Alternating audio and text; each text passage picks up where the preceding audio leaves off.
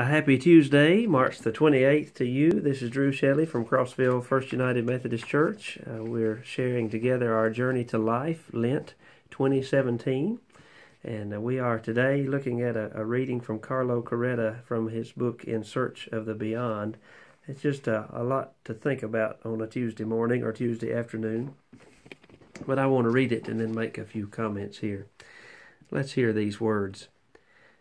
We are not happy because we are unforgiving, and we are unforgiving because we feel superior to others. He starts out with this very clear statement that is helpful for us during a Lenten season when we reflect on where we are in our own faith journey, and when we look for ways to repent, when we look for ways where we are not in line with God's call and God's dreams for our lives, where we are taking hold of death instead of life. And so he says, we are not happy because we are unforgiving, and we are unforgiving because we feel superior to others. Mercy is the fruit of the highest degree of love, because love creates equals, and greater love makes us inferior. First, let us establish three premises.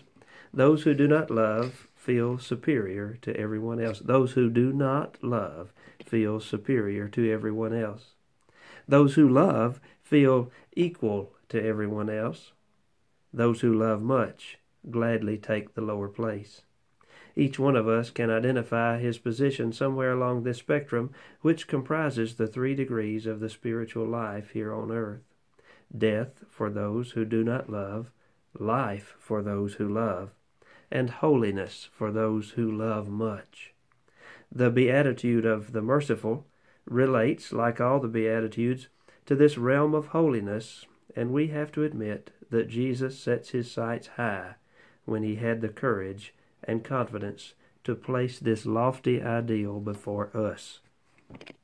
It is the beatitude that he himself lived to the full, stooping out of love to the lowest place, even to the extent of being rejected as a common criminal, fit only to be hung on a cross.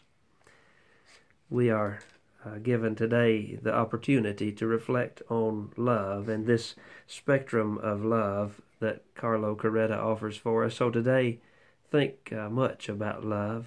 Think about where you fall on this spectrum, and it changes, I know, from day to day if you're like me. But he began with this thought: those who do not love feel superior to everyone else. Those who love feel equal to everyone else. Those who love much gladly take the lower place. What is it to love our God and to love our neighbor as ourselves? What is it to love much as we go through today? Let us give some thought to that. Let's pray together. O Lord our God, we thank you for your love. We thank you that you loved so much that you indeed gave your entire life so that we might have life. Fill us with your love today and make us be your agents in this world, agents of love and grace. In the name of Jesus, amen.